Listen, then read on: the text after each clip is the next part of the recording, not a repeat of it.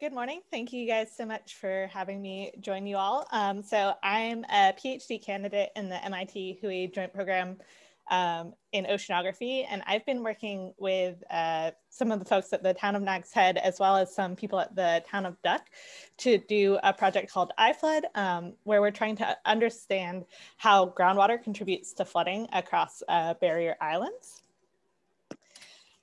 And so there are kind of two key components to how groundwater contributes to flooding. The first process is rainfall, and the second contribution is ocean waves and storm surge. So in a coastal aquifer, the increase in the water table owing to contributions from rain can be up to 5 times larger than the amount of rainfall received across the island. And that's because as the water infiltrates into the aquifer, it can only kind of fill space that's not already taken up by sand. So if we are looking here at a schematic of the Outer Banks, so you have the land surface here, the ocean, and the dashed line sort of shows you the profile of the water table. And so when you have rain, that water infiltrates into the aquifer across and elevates the water table all the way across the island. And then you get flooding owing to this increase in groundwater anytime the water table kind of pops up above the land surface. In addition to these big rain events, we see flooding associated with big changes in the shoreline water level, and those are driven by wind, waves, and low pressure. And they increase the water in the ocean, and the groundwater table right at the shoreline is going to increase in response to that change in forcing. And over time, the dune kind of acts as a big sponge, and it sucks up all of this water from the ocean and it begins to transmit it inland. So over time, you're going to see the water table sort of start to come up. And then after the storm receives, the water table is going to remain elevated, and this high groundwater can continue to propagate inland as it also discharges back out to the ocean. And similar to the rainfall stuff, we also see flooding when the water table exceeds the land surface, owing to these sort of surge-driven processes. And if the water table has been already elevated owing to a prior storm, or you can also see extended durations of flooding owing to surface ponding. So the goal of this project has been to be able to predict those responses to the change in the coastal water table, driven by both these surge processes and rainfall, and then identify regions across the Outer Banks with recurrent flooding issues. So there's sort of been a 3-stage approach to how we've done this. The first was to develop an analytical flooding model that will predict how the water table changes in response to those rain and surge forcings. And then the second part of this project was to develop a citizen science flooding app that would enable us to evaluate the model performance and expand awareness of groundwater flooding across the Outer Banks. And then the last step was to simulate areas where we think we're going to see flooding owing to groundwater. So starting kind of from this first step here, we are using observations that are collected at the U.S. Army Corps of Engineer Field Research Facility up in Duck, which I'm sure some of you are familiar with. So they have long-term measurements of wave and tide, both in the Sound and the ocean, and a weather station that collects precipitation data. And then in September of 2014, we installed a transect of groundwater wells that extend all the way across the island. So everywhere you see a colored circle in this aerial image here, we have a groundwater well that you can see a photo of in the top right. And the wells, they measure conductivity, temperature, and pressure at 10-minute intervals. So this enables us to connect the changes that we see in the groundwater levels to the conditions that are happening in the ocean. So if we zoom in and look at what this actually looks like as a time series, we're looking here in this top panel, we're looking at the wave height measured offshore. And in the bottom panel, we're looking at groundwater head, which is the level of the water underneath the ground. And the colors of the curves correspond to the locations in the inlet map. So the blue is our furthest inland sensor, and our black sensor is closest to the ocean. And what you should kind of be able to pick out here is anytime that you have the wave height increase offshore, we see a corresponding increase in the groundwater head under the ground. And if we zoom in on some of these bigger events, such as Hurricane Joaquin in 2015 and Hurricane Matthew in 2016, that increase in the water table can be up to 1.5 meters. So to give you a sense of scale, I'm about 5 foot. So before the storm, if I'd been standing where the water table was after the storm, it would be up kind of about my eyes. So this is a really big change in the underground water level. And we think this is what's driving some of the flooding processes that we see along the coast. And if we zoom in and look at one of these guys in more detail, you can actually see that this high groundwater level propagates inland over time. So there's actually a delay up to a couple of days at when you see the max water level come through. And so we came up with a model that we hoped would describe this propagation process. And practically what this means is we think we can predict the max water level within about 10 centimeters following one of these storms, and also predicted the timing of when you'll see that high water level within about a day or so. And we applied this to all of the storms that we had in that long time series I just showed you, and we felt pretty confident that we're able to reproduce the behavior that we are seeing in these 26 storm events. So the next stage of this project was, now that we have a working model, we wanted to be able to test it to see how well it can predict flooding across the Outer Banks. And so we worked with the town offices in Duck and Nags Head to develop a citizen science app called iFlood. And what iFlood does is it enables users in the communities to go out and send us photos when they see flooding in their communities. And we get a location, a picture, answers to some survey questions that show us kind of when we see floods in the communities. And we've had a lot of help from the town offices advertising the app on social media when we see a storm approaching the Outer Banks.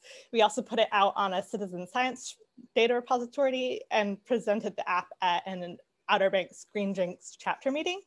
And this approach has been really successful in getting people to use the app. And between September 2019 and February 2020, we received 35 reports through the app, which was really great for our project. And so in this map, you can actually see the locations of where we received the flood reports. So the colored circles correspond to flood reports that we received through the app. The color of the circle shows you the depth of the flood reported by the user. So red is about knee deep, green is ankle deep, and blue, they didn't respond. So this, so we got reports along a 70-kilometer stretch of the Outer Banks from Duck all the way down to Rodantha. And the highest density of reports, as you can sort of see from this map, comes from Nags Head. And a lot of these reports were actually received after Hurricane Dorian as well. And so what we did was we then took the model that I have that predicts where the water table is and applied it to all of these reports that we received to try and decide whether the model is accurately predicting flooding that's consistent with the reports that we're receiving through the app. And we found that for about 75% of our oceanside reports, our model's doing a really good job of predicting flooding that's consistent with the timing and the location of the data we're getting from the app. So that's a really encouraging sign for us that the model is working well, and then we have some predictive capabilities of when we're likely to see flooding. And so the last thing that we did with this was to try and apply it to say, okay, now that we have a model that predicts how the groundwater is going to respond, what happens, where are we likely to see flooding in one of these larger events? So that's what we're looking at in this map here. Again, we're looking at a map of the Outer Banks with north rotated off to the left. It's kind of standing, and the region extends from Duck down to Nags Head. And what the colors show you is how much rainfall we predict that you would need to flood a region after the shoreline water level has increased about 2.25 meters, which would be consistent with a nor'easter or a larger hurricane. And so the regions in red have flooded just by the groundwater processes alone. Regions shaded light pink, you'd need about 10 centimeters to flood, and regions in gray and black we think are fairly unlikely to flood under these conditions just from the groundwater processes. And then the green circles on this map are again where we received our flood reports through the app. And so this has kind of highlighted two sort of higher risk regions for flooding for us, one sort of north of Duck and one sort of just south in the southern section of Nags Head.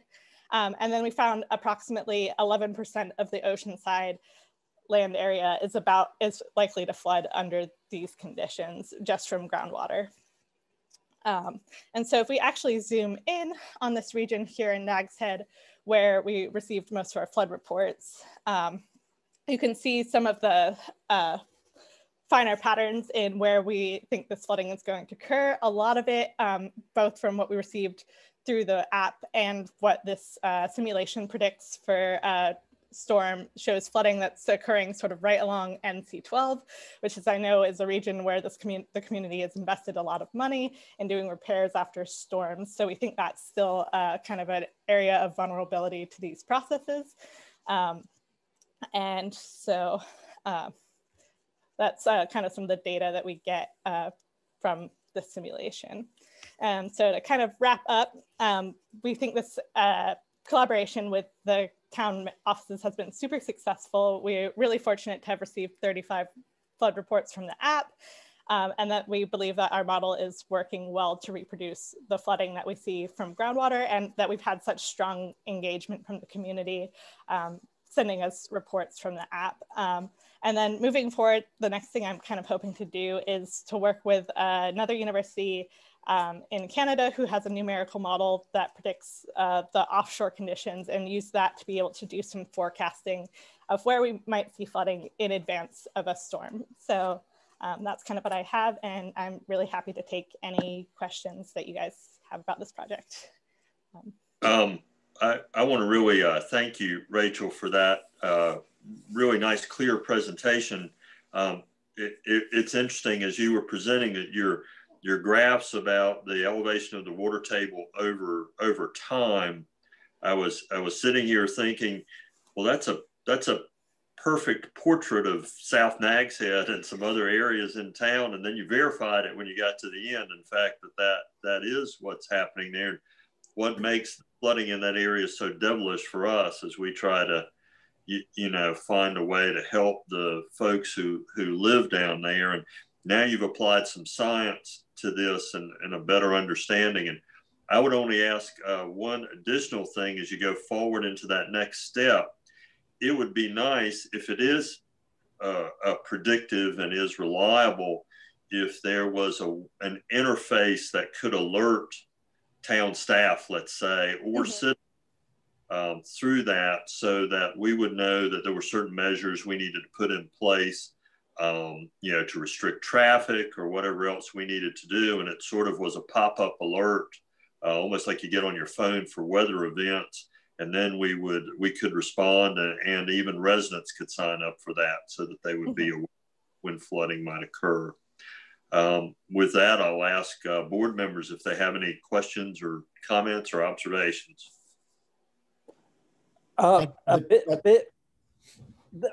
This is Webb. I totally concur with what you said, and Rachel, thank you a lot.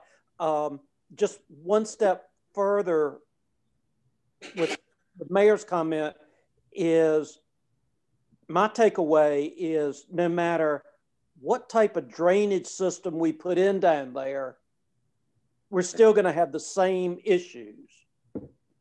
Am I correct? Isn't that the takeaway? I think the takeaway is definitely that groundwater is contributing to the flooding that Nags Head is seeing. And I think, I know David Ryan has been working on some, you know, pumping systems, and that's something that I think will help hopefully mitigate some of these issues. But yeah, my focus is mostly on understanding, you know, where there is a problem currently. And yeah, so I think that's kind of the takeaway. Okay. Thank you. I'm totally into the, I think we need to go into a warning system similar to like other communities. Venice is the perfect example where people are warned about flooding, and there's nothing that they can do but at certain levels.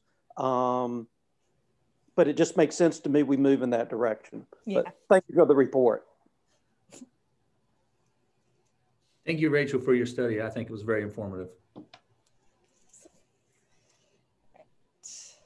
Very good. Thank you, Rachel. We look forward to hearing more about this project. And I'll also, before we let you go, I'll also express my gratitude to the town staff who've helped and participated in this, and to any citizens who may have made those flood reports. You know, that's very helpful. So thank you, Rachel. Yeah, thank you so much.